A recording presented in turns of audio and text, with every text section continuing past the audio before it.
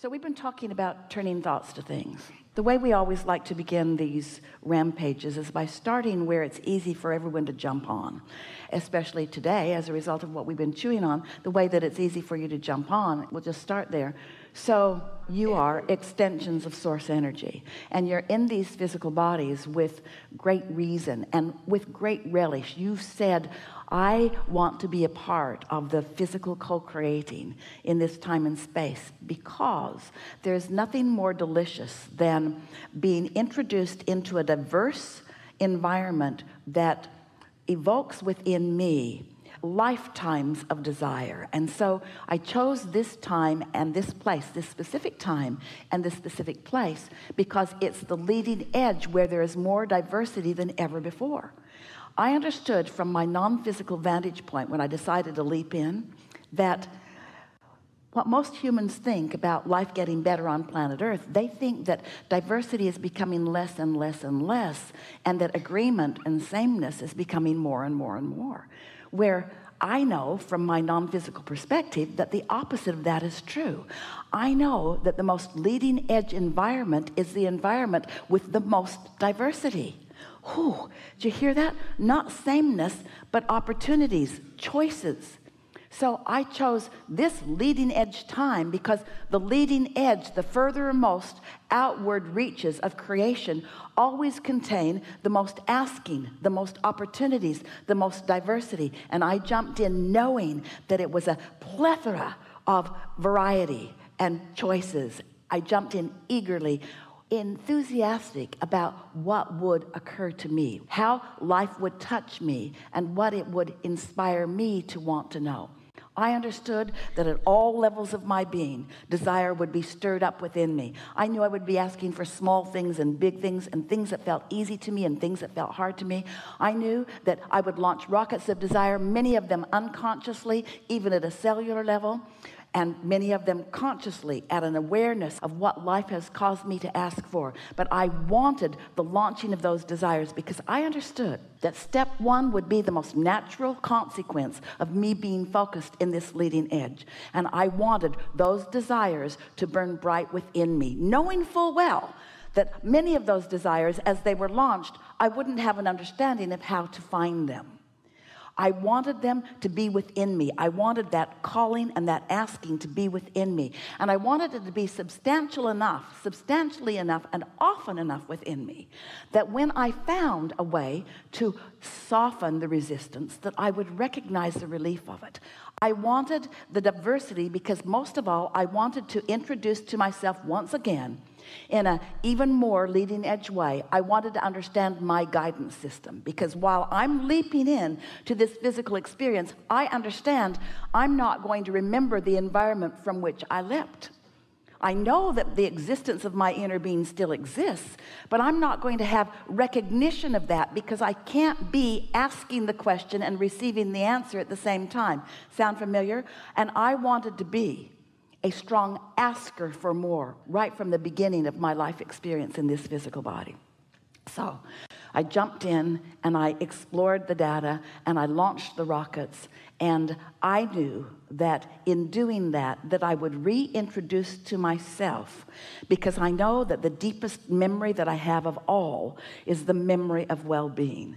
I knew that with just a little bit of diversion from the pure positive energy from which I came, that I would recognize that somehow something was off in that.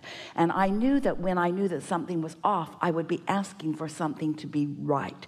I knew that I would be asking for the improvement, and I knew it would be a natural thing. I knew I didn't need a teacher. I didn't need someone to point it out. I knew that my own life experience, my exposure to the perfection of the diversity in this environment would bring forth from me asking that would take me beyond that which it had ever been before. And further, I knew that I would remember my guidance system, because innately we all know that good feels good, and something that isn't as good does not feel as good. I was so eager about reintroducing myself to my guidance system, because without conscious awareness of my guidance system, I knew that I wouldn't know which end was up. I knew that there would be lots of factions and lots of beliefs and lots of people pulling this way and that. And I knew that my happiness could only be when I was really true to who I am, because I know most of all that I am, in answer to someone's question earlier, a continuous being.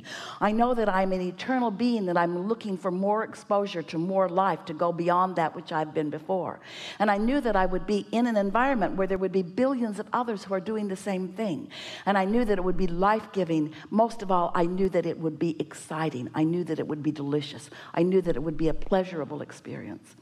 So here I am, with all of the step 1 happening naturally and all of the step 2 happening naturally, because I knew the source energy was going to be right there. I knew from my vantage point, when I decided to come into this body, that source energy would remain as source energy, and I knew that it would always be my backup, my support. I knew that it would always be there for me. And I also knew that I wouldn't remember that consciously, but that I would recognize it when I found it again.